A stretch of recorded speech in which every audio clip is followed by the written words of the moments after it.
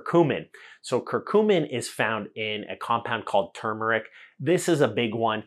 Turmeric has potent anti-inflammatory effects. It's eaten in high volumes in India, between 500 milligrams to 2,000 milligrams in a lot of people's diets every day for years without significant side effect. Reality is it can cause some anemia, and you probably want to eat it with black pepper to increase its potency. But a study in the Journal of Medicinal Food in 2016 demonstrated that curcumin supplementation reduced leg swelling in postmenopausal women.